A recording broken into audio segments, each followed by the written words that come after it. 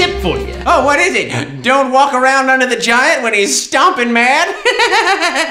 Is that what happened to your tail? Yeah, I was on my way to the cheese store. Ooh, that's gotta hurt. Yeah, it's still throbbing. Look, I can see my heartbeat. Well, that's not what I had in mind, but listen, stay out from under the giant, okay? Mm-hmm. All right. It's a math tip. I call this one the big roundup. Yeehaw! What are you talking about? I'll show you. Here, have a look at the magic mirror.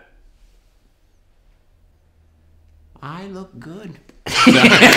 Check this out. Whenever you're adding up big numbers, round up the ones place number to make it 0. Then subtract the amount you rounded up from the ones place to add. Sounds confusing, doesn't it? Yeah.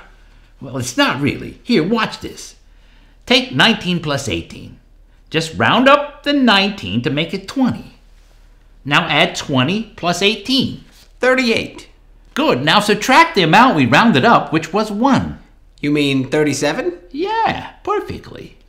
You got it here. Let's try another one.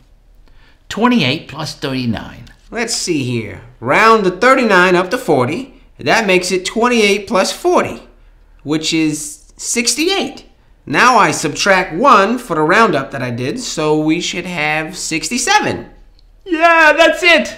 So let's do a big 3-digit addition problem here. How about 295 plus 126? Ooh, okay. I'll round up 295 to 300.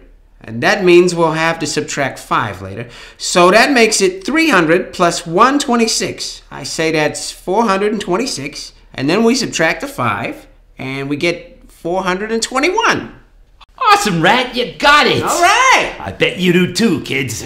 Listen, don't forget to download the worksheets and practice, practice, practice. Until next time, we'll see you later. Say bye-bye, Rat. Bye-bye, Rat. See ya. See ya. Oh, look out. Whoa. Rat, be careful.